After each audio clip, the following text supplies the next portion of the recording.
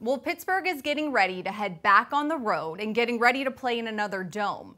They've won 5 straight road games, extending back to last season, their longest stretch since 2020. For more on how they can keep extending it, let's check in one final time with Bob and Coach for your keys to the game, presented by your neighborhood Ford store. Guys.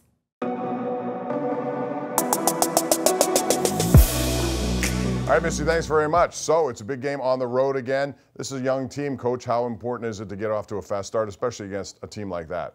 You know, I'd like to get off to a fast start, but it doesn't define us. We can't allow it to define us. We can't be subject to something as fragile as that. Football is 60 minutes, but for us, how we absorb the environmental component of it, particularly initially, is significant. You can quell a crowd early in the game with playmaking, like we did on the third down play to Calvin Austin a week ago, relatively early in the game, or you can wake a crowd up. And this is our second opportunity in a venue on the road, man, and we got to take control of it. And we got to empower the Steeler Nation that's there as well, man. By the end of that game, man, last week, man, we felt the presence of Steeler Nation, and so did Vegas. And I'm excited about maybe seeing Steeler Nation in Houston and us doing what's necessary to entertain them to make that a legitimate thing as well. Yeah, it was like 70-30. It was unbelievable how much you saw there.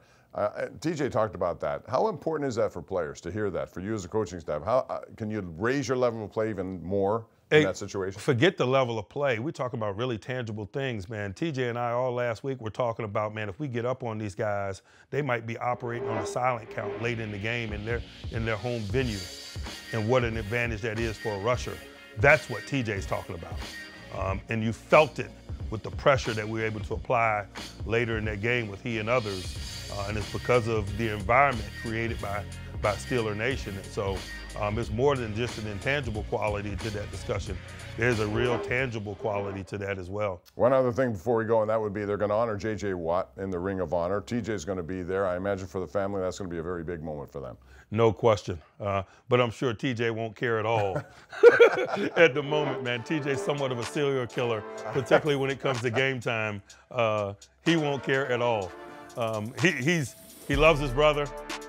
It is a blueprint for him, but what's going on in that stadium on game day relative to those things, he won't.